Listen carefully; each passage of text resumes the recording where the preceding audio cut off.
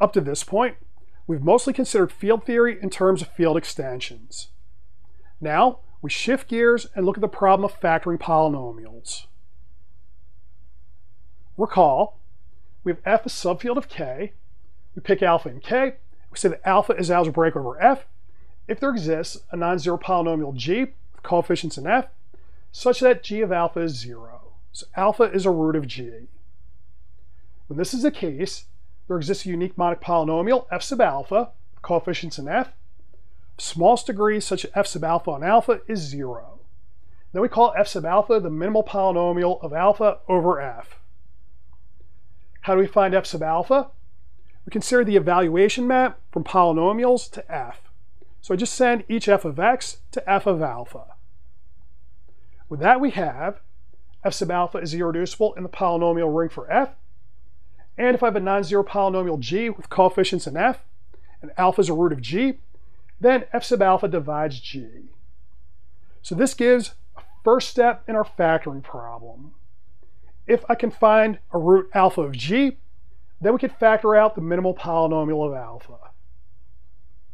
Now, that puts the focus on factoring irreducibles. Let's recall some results from ring theory. Now, what makes everything work, we have that the polynomial ring over f, where f is a field, is a Euclidean domain. So that's where we get 1 and 2. Now, for results on roots, okay, first we have divisibility in terms of roots. So if I have g, a polynomial of coefficients in f, I have alpha in f, a root of g, then x minus alpha divides g of x. With that, if we have polynomial g with coefficients in f of degree n, the number of roots of g in f, okay, counted with multiplicity, is less than or equal to n. Finally, okay, still using g with coefficients in f, there's going to exist some extension field k containing f, such that g of x factors linearly in k adjoin x, so as a polynomial over k. Okay, that's the same as saying that all roots of g lie in k. Another way to say this, g has exactly n roots in k counting multiplicities. Now, let's take a closer look at the construction when g does not factor linearly over f. We recall the polynomial ring over f is a unique factorization domain, so g factors completely into a product of irreducible polynomials over f. This factorization is not completely linear, so the degree of one of the factors, okay, say f sub I, is strictly bigger than 1. We form the ideal generated by f sub I. Because f sub I is irreducible, this is a maximal ideal. I form the quotient ring. Because we have a maximal ideal, we get a field, and we note that f sits inside of this field as the span of the coset 1 plus I. Now note what we have here is a proper extension of f, and it's also a finite extension with degree equal to the degree of f sub I. Okay, so for a basis over f, I have 1 plus I, x plus I, all the way up through x to the n minus 1 plus I, where n is the degree of f sub I, which we have strictly larger than 1. Now, that says, okay, proposition, suppose g does not factor linearly over f, then there exists a finite extension k containing f that contains a root of g not in f, and the degree of k over f is between 1 and the degree of g, possibly including the degree of g. Now, what can we do here? We have g, we find k, which has a root of g, we factor that out. So what's left over is a polynomial of degree n minus 1. Now, that might be irreducible over a residue field, say k1. So we may need to keep repeating this process, and at each stage we're just going to move up by a degree 1 less than the one before, at worst. That gives theorem. I have g, polynomial with coefficients in f. The degree of g is greater than or equal to 1. Then there exists an extension k of f containing all the roots of g with the degree of k over f less than or equal to n factorial. Here are two extremes of the theorem, both over the rational numbers. First, we have the polynomial, g of x equals x to the 4 minus 1. The roots of g in the complex numbers are plus minus 1 plus minus I. So we have our complete factorization of g into linear factors. We note, if I take q adjoin I, that contains all roots of g, and we have a degree 2 extension. Note, 2 is less than or equal to 4 factorial, where 4 is the degree of the polynomial. Now, this generalizes. If I take g of x equal to x to the n minus 1, where n is greater than or equal to 3, to get the roots, I start with omega equal to e to the 2 pi I over n. By Euler's formula, that's equal to cosine of 2 pi over n plus I sine of 2 pi over n. Now, for the roots of this polynomial, we're just going to take omega and raise to powers. And that's enough just to raise to exponents between 0 and n minus 1. Of course, these are what we call the nth roots of unity. We get a complete factorization of g of x into linear factors as follows. Then we note all roots live inside of q adjoin omega.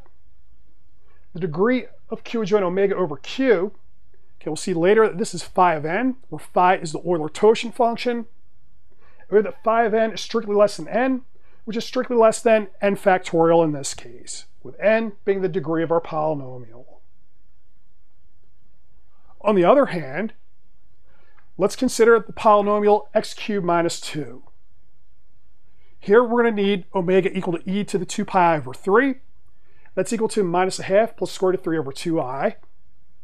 The roots of g in the complex numbers in this case are cube root of 2, omega cube root of 2, and omega squared cube root of 2. If we look at the extensions, okay, so first I start with q. We'll adjoin cube root of 2, which gives a degree 3 extension. Okay, that's not going to give us everything because these are complex roots. So we'll also need to adjoin omega, and that's going to be a degree 2 extension. And we can see that by noting that q adjoin omega is just q adjoin square root of 3 times I. Now, that means if we take the degree of k over the rationals, we get 6, and that's equal to 3 factorial. So in this case, we need the entire factorial. Note, if we do our factorization, okay, we first do our factorization in q adjoin cube root of 2. We break off a linear factor, and then what's left over is going to be irreducible over q adjoin cube root of 2. Then, when I factor this, okay, we have to go to the complex numbers. With the theorem, we have the following definition. We pick a non-constant polynomial g with coefficients in f. We define a splitting field of g over f to be an extension k of f of smallest degree, such that g factors linearly in the polynomial ring for k. Equivalently, k is the smallest extension of f containing all the roots of g. Now, these exist by the theorem. So we pick any extension k prime of f that contains all the roots of g. Then our splitting field is just f adjoin alpha 1 through alpha n, where the alphas are the roots of g in k prime. This choice of splitting field depends on k prime, but the splitting fields will all be isomorphic to one another. So the splitting field is unique up to isomorphism, and with that, we sometimes refer to the splitting field. Now, with the notion of a splitting field, we can clean up some ideas about minimal polynomials and irreducibles. So let's suppose we have a non-constant polynomial g with coefficients in f. We'll choose k a splitting field for g over f. First, g is monic and irreducible. Okay, let's suppose alpha is a root of g, so that exists by the splitting field. The minimal polynomial for alpha over f is going to divide g, but because they're both monic and irreducible, they must be equal. Now, to apply this, let's suppose I have a beta that's also a root of the minimal polynomial for alpha. That means the minimal polynomial for beta over f divides the minimal polynomial for alpha over f. They're both irreducible and monic, so they must be equal. To interpret, g is irreducible over f, then g is the minimal polynomial for any of its roots. Now, using that, g is irreducible over f. Okay, suppose I have a non-zero h, okay, coefficients in f, with alpha a root of both g and h. Then I must have, whenever beta is a root of g, it is also a root of h. Now this is useful for when we factor. So if I'm trying to factor an h, okay, and I find a root of h that's a root of an irreducible, then we automatically have that all the roots of that irreducible are now roots of h.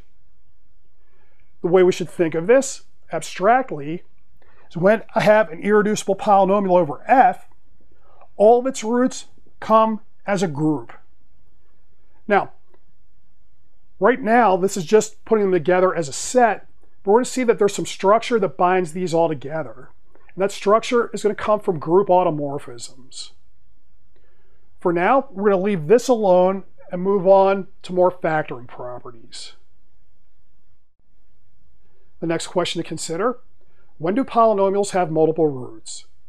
For here, we'll assume all polynomials factor linearly over f. Now, definition, we'll say g, a polynomial with coefficients in f, has a root alpha with multiplicity m greater than or equal to 1. If we could write g as x minus alpha to the m times h of x, where h of alpha is non-zero. That just means I can't pull another factor, x minus alpha, from h.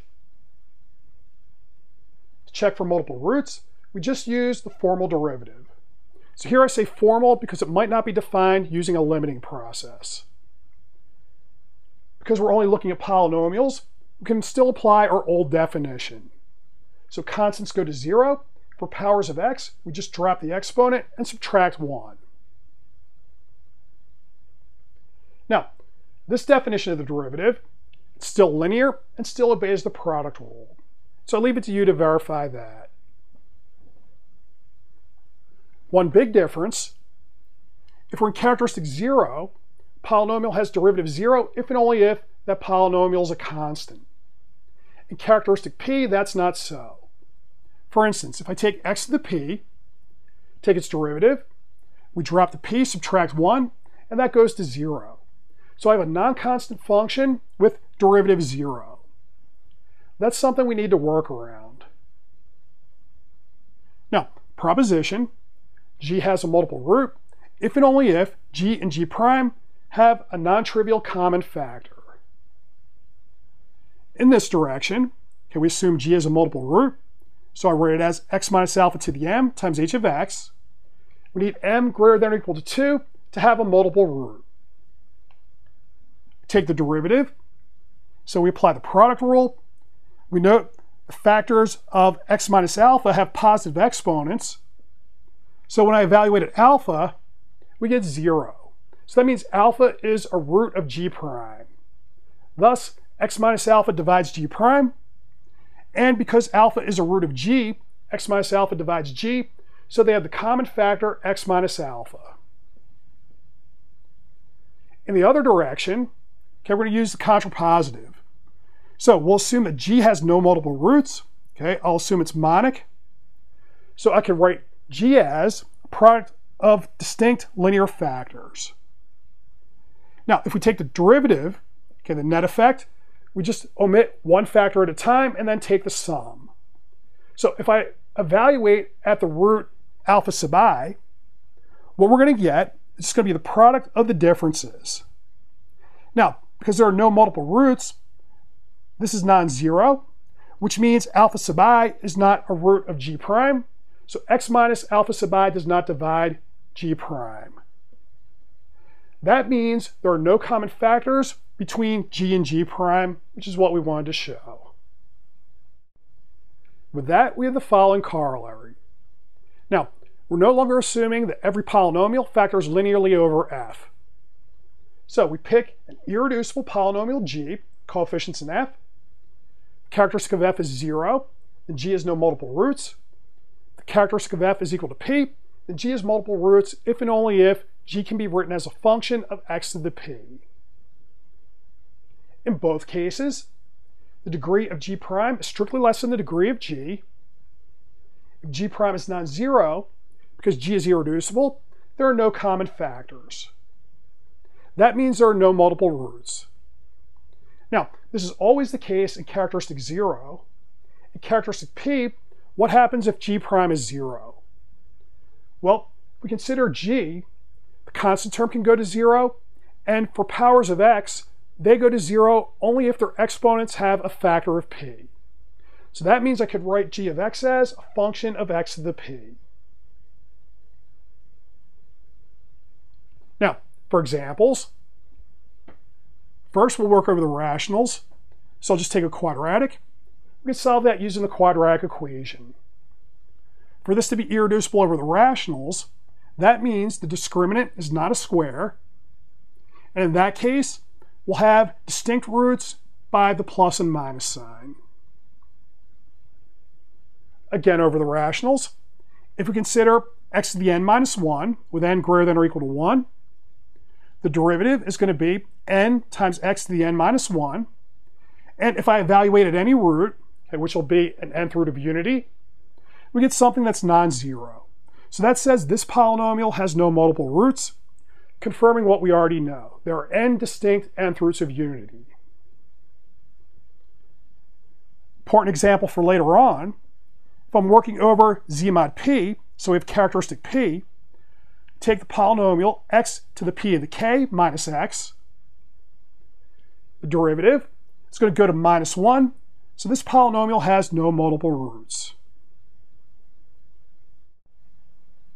Here's a good example in characteristic p. We let f be equal to z mod p with p prime. G of x equals x to the p plus 1.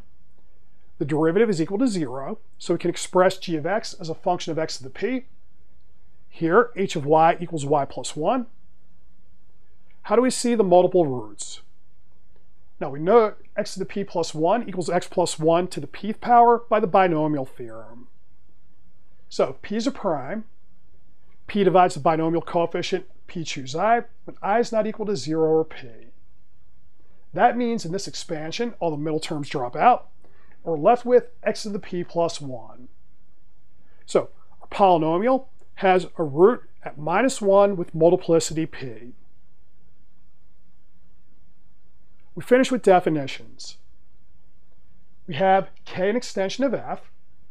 We'll call alpha and k separable over f if it satisfies a polynomial over f with no multiple roots. Then we'll call k a separable extension of f if every alpha and k is separable over f. Now we note in this case, every alpha satisfies a polynomial over f, okay, whether it has multiple roots or not. So a separable extension over f is always an algebraic extension over f. If I want to construct separable extensions, we don't want to join any transcendentals. Now, for examples, characteristic 0, every algebraic extension is separable. So I take an alpha and k that's going to satisfy some minimal polynomial, which is irreducible over f. And characteristic 0, irreducible means there are no multiple roots, so separable. Characteristic p, let's consider finite fields. Here we'll only consider finite extensions. So these are all separable. Now, if we take f sub q, finite field with q elements, so q is going to be equal to p of the n with p of prime. Let's see if this is separable over z mod p. Now, every element of f sub q is going to be a root of the polynomial g of x equal to x to the q minus x. This follows because the group of units in f sub q forms a cyclic group under multiplication. Now, we've seen if we take the derivative, okay, q is a power of p, so we're going to get a minus 1. That means there are no multiple roots in this polynomial, so separable. Finally, to see what can go wrong, okay, we have to be in characteristic p.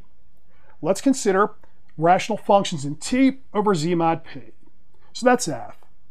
For the extension, we consider the rational functions in the pth root of t over z mod p. Now, this is not separable. So if I take the element, alpha equal to minus the pth root of t, this is going to be a multiple root of the polynomial x to the p plus t, but the same method we use over here. So we can rewrite this as x plus the pth root of t to the pth power. Now, some things to note here. Alpha is a root of this polynomial, so we have an algebraic extension. We also note, using Gauss's lemma, okay, with r equal to z mod p adjoin t, so polynomials in t over z mod p, that this is an irreducible polynomial. So it must be the minimal polynomial of alpha. That's a problem. If alpha is a root of any polynomial, that minimal polynomial must divide it. So that polynomial must have multiple roots. So not separable.